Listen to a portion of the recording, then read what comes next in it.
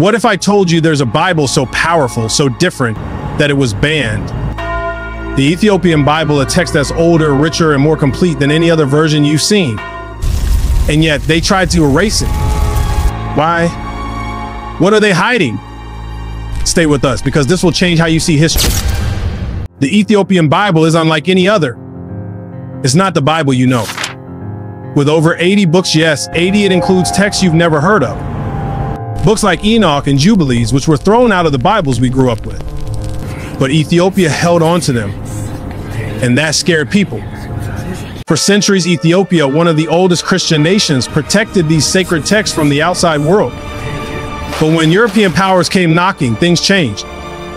The Ethiopian Bible wasn't just a religious book, it became a target. Why? Because it didn't fit the narrative the West wanted to tell. Colonial powers wanted control.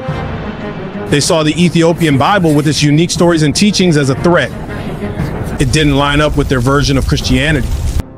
So what did they do? They labeled it illegal. They declared its ancient, holy text dangerous. But why? Let's get real.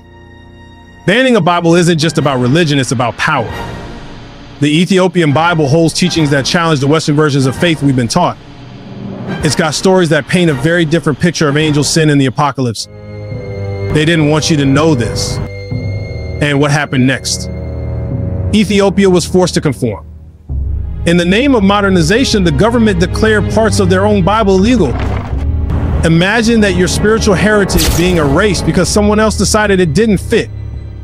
This wasn't just a political move. It was a cultural gut punch. Those lost books, they weren't just stories. They held wisdom, mystery, and deep spiritual insights.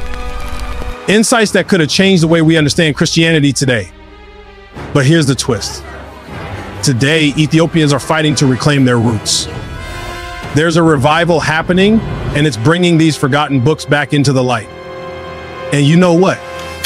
The world is paying attention. So why does this matter to you? Because this isn't just about Ethiopia. It's about challenging what you've been told. It's about asking tough questions. Why were these books banned? What secrets do they hold? And what does that mean for your faith? Let's face it, this isn't just about history. It's about control.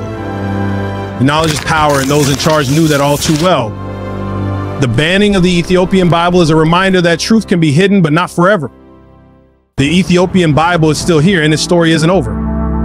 As more people dig into these lost texts, the question is, what will we uncover? And how will it change the way we see our own beliefs? So, are you ready to dig deeper? To question the stories you've been told? Because the Ethiopian Bible has something to say, and it might just blow your mind.